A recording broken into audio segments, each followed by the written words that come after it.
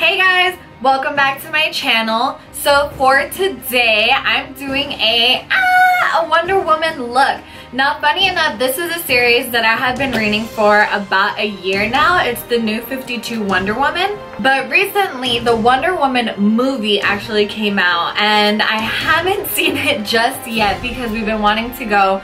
But I have heard that it's amazing. It's a female director, which means that it is not overly sexualized. It's gonna be more just about strong women, and I love that. I hear there's even a part where she jumps and lands and her thighs jiggle. Hollywood, let thighs jiggle. But I am really excited to do this look for you guys. Kind of what I want to do is pull old Wonder Woman and new Wonder Woman together. Now in the Wonder Woman movie, she has the new tiara, the nice one that we're all starting to know and love and see. But I also really like the comic feel with all the lines on the face. So I'm gonna try to combine both of those together to make an old and new Wonder Woman fused together. So it's a lot of stuff, so let's jump right in. The first thing I'm using is this Farsali Unicorn Essence. It's amazing. It makes my skin feel so soft and so supple, and I've just been so addicted to it. I feel like it even gives me like a really pretty glow and luminosity. And then for foundation, I'm using the Photo Focus foundation from Wet n Wild. I'm so impressed with this foundation. It has such amazing coverage and it's so stinking cheap. And then to do some color correcting, because y'all know I got some issues on my skin, I'm going to do orange to cover up any dark spots, and then I'm going to do green to cover up any redness.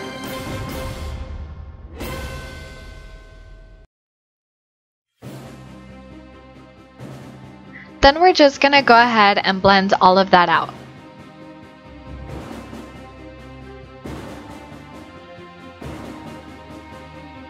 For my brows, I'm using the Dipbrow pomade from Anastasia in chocolate and soft brown. It's just the perfect color combo because it ombres just like my hair does.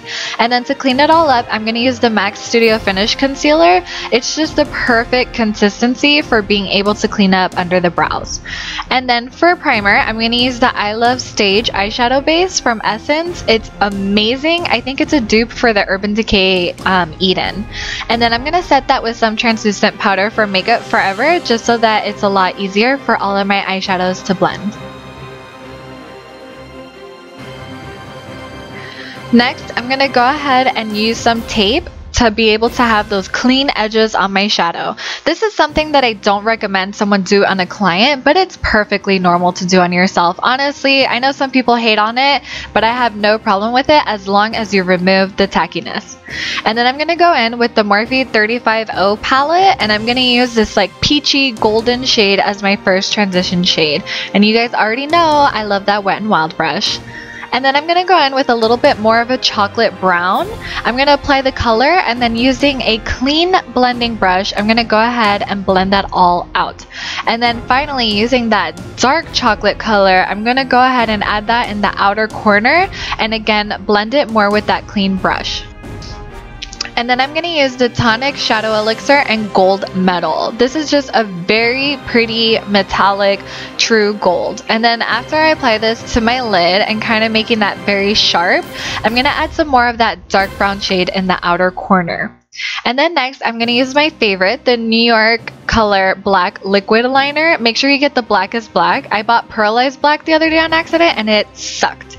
And then after drawing my cat eye, I'm going to accentuate that cut crease with a black line, just to help with the cartoon feel, and then I'm going to apply some mascara.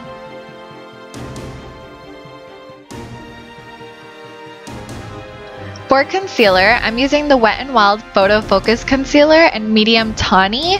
This is a very like moussey concealer, but I really love it. It has a really amazing coverage. And then after that, I'm going to use the Wet n Wild Contour Stick in Where's Walnut. And that's just going to help our contour look much more natural, and it's really going to help define our face more. And also, if you're taking pictures with flash, this helps your contour to not get washed out. And then to be able to set all this, we're going to use the Morphe Translucent powder, which has been my new addiction. Make sure to only use a little bit so that your skin doesn't look very dry. But honestly, I'm so obsessed with this powder. It's amazing for baking and my skin always looks flawless afterwards. And then I'm going to use the white liquid liner from NYX to go ahead and accentuate that inner corner. And it's going to make our eye look a little bigger and more cartoonish. And then I'm going to go ahead and line that with the black liner. And then again, to go ahead and make our eyes look bigger, I'm going to use the Jumbo eye pencil and Milk from NYX, and then darken the edges to again have that cartoonish contrast. Using the Morphe 9BZ palette, I'm going to use this lighter bronzer shade because we already have bronzer underneath, so I don't want it too crazy. And I'm going to go ahead and bronze and contour up my face. I love this palette so much. Oh my god, I'm so obsessed with it, guys. And then for blush, I'm going to use the Morphe 9N blush palette, and I'm going to use this very pretty cool tone pink. And then for highlight, I'm going to use the Laura Geller Illuminator and Gilded Honey. Now, Wonder Woman is from Themyscira, which is a very Amazonian and tropical place. So she always has a very, very bronzed glow. And that's what I wanted to achieve with this highlighter. And then we're going to go ahead and bake because we want our edges to be very sharp. Very, very cartoonish. And then for lashes, I'm wearing the Dodo Mink lashes in D106. Excuse the awful picture, I forgot to take a picture of them. And then for lips, I'm going to use the Stila Stay All Day liquid lipstick in Beso, which is basically just the perfect red.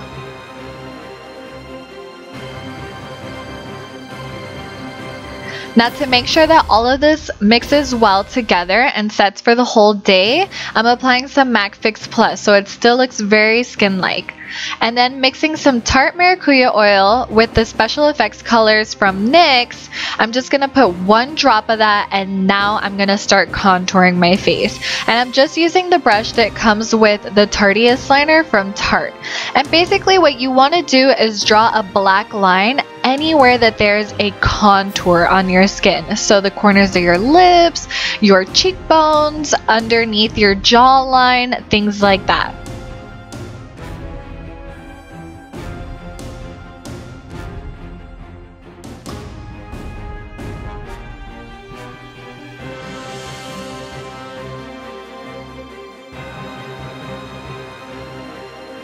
And then I'm using a pencil brush to go ahead and blend that in with the red.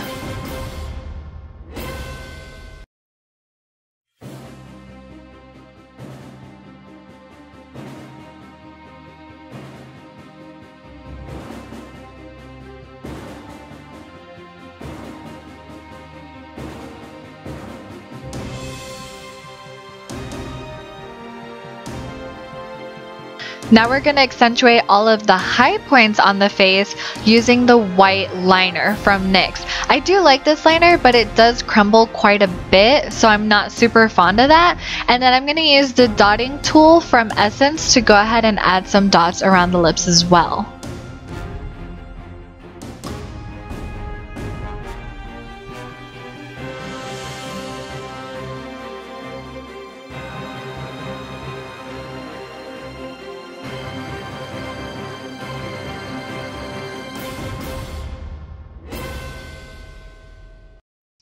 And then I'm going to start sketching out her tiara. Now that second line on the right is the line that made my whole tiara crooked, and I did not notice until the very end. So I do suggest that when you're doing this at home, absolutely make sure that your lines are straight.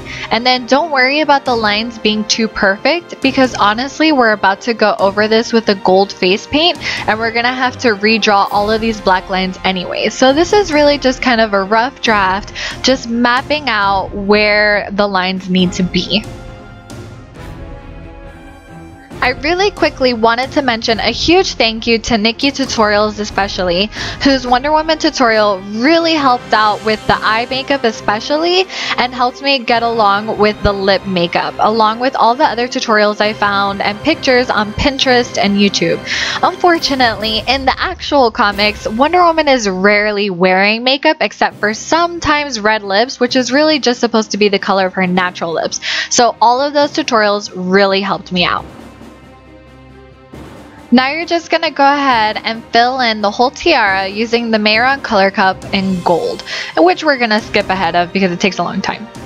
And then to add the bronziness to it, because her tiara is a little more bronze than gold, now we're using that same Special Effects cream color from NYX, but in the brown shade. So we're going to blend that into the gold to make it look a little more three-dimensional and more bronzed.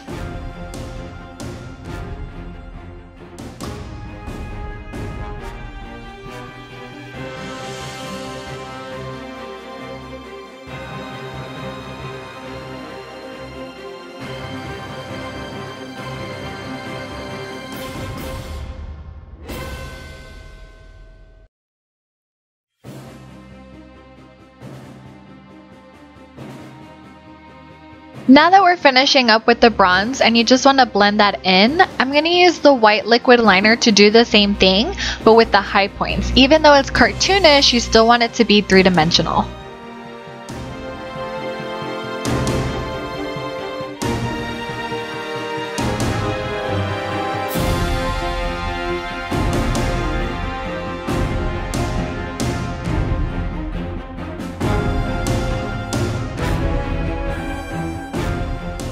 Alright guys, so this is the final look. I hope that you guys really enjoyed it. This was definitely a really fun process for me because I really love Wonder Woman. If there were any few things I would like to change, one of them would be I actually wouldn't have added oil into the NYX Special Effects colors, mainly because it did make it a lot harder to set everything without smearing everything around. And also, if I had more time, I would have liked to embrace more of her chest piece and probably cartooning up my cleavage, things like that. But unfortunately, my camera has died twice. I've been overheating for like 3 times, and already this entire process has taken over 3 hours. So that's, you know, that's good. Let's call it a day. I did glam up the look a little bit more with like my armor ring and the armor earrings and like my flowy kind of blondish hair mixed in with her dark hair. I mainly did that because A, I didn't have a lot of her actual costume pieces, and B, she is a princess. She is Princess Diana of Paradise Island, so I was like, I'm sure she won't mind these little bits of glamour mixed in with her tiara and her armor already. So again, I really hope that you guys liked all this. I love this look. I think that if I ever go to Comic-Con or something like that, I will definitely be rocking something like this. It was a lot of fun. It was my first time doing cartoon, and I think that for my first time, I didn't do too bad. So I really hope you guys liked it, and I'll see you guys next time. Bye!